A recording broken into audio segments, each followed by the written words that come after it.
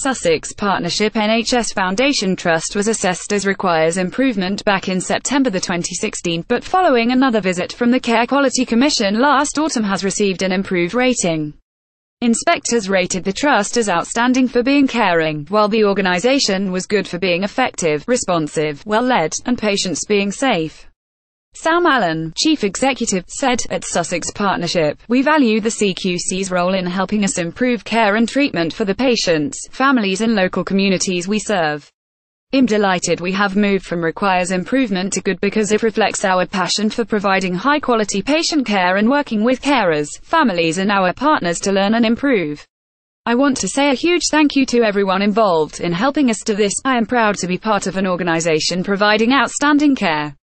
I am also proud to work alongside colleagues who come to work committed to helping people with their mental health and well-being and committed to the values of the NHS. The organisation is one of the largest trusts of its kind in the country, providing mental health, specialist learning disability, secure and forensic services for Brighton and Hove, East Sussex and West Sussex, as well as in specialist community child and adolescent mental health services reaching into Hampshire. The Trust operates from more than 260 sites including the community services, serves a population of 1.5 million people and employs around 3,840 staff. Richard Bailey, Interim Chair, added, "All the work we have put into responding to the CQC's feedback is about providing people who use our services with the best possible care, treatment and support. As a learning organisation, this work continues because we want to do the best we possibly can for patients and families. I want to pay tribute to our staff. The fact they have been assessed as outstanding for being caring is testament to the fantastic job they do." Inspectors found that a new senior leadership team has brought an invigorated and open approach to the direction of the trust and culture in which the staff worked.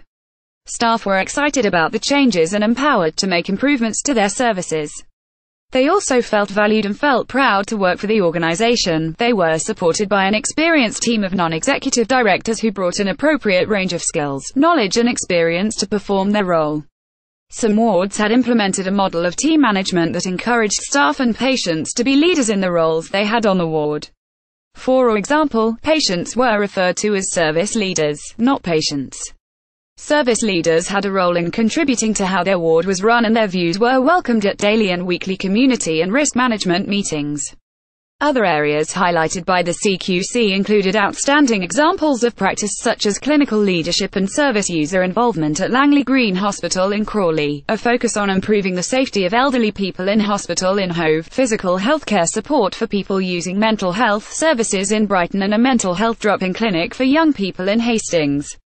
Paul Elliott, the CQC's Deputy Chief Inspector of Hospitals and lead for mental health, said, "I am delighted that the Trust has taken to heart the findings from that and built on them to improve. We have found that the Trust Board and senior leadership team has put its clear vision and values at the heart of the organisation, working hard to make sure staff at all levels understood how this relates to their daily roles. During this inspection we have found examples of good practice in all core services we inspected. In particular, we have seen a significant improvement in the quality of care. Services are more flexible and highly personalized to meet patients' individual needs. I congratulate all concerned on the positive changes that we have found."